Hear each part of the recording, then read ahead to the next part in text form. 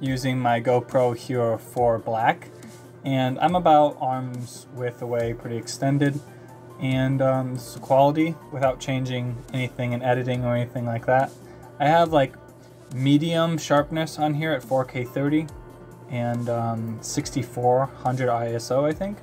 Everything is set to auto as much as I can. But yeah, just a little quick test, see how it handles.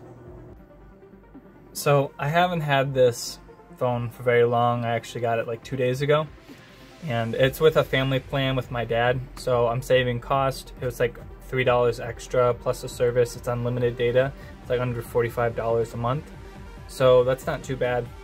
And how it compares with video though, 4K 30, it's worse than my S9 Plus, but it's like not half bad, especially for the price. And it also does a front-facing 4K 30 too, so that's pretty awesome.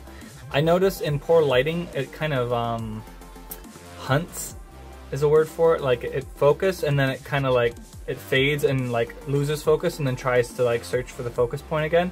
You know, that's hunting for something. So it does that a little bit. I haven't really tested it with really good lighting. I'm gonna do more testing this weekend. So I have off work and it'll be brighter outside and stuff. So, but this is like harsh testing with, you know, the A51 versus the GoPro Hero 4 Black.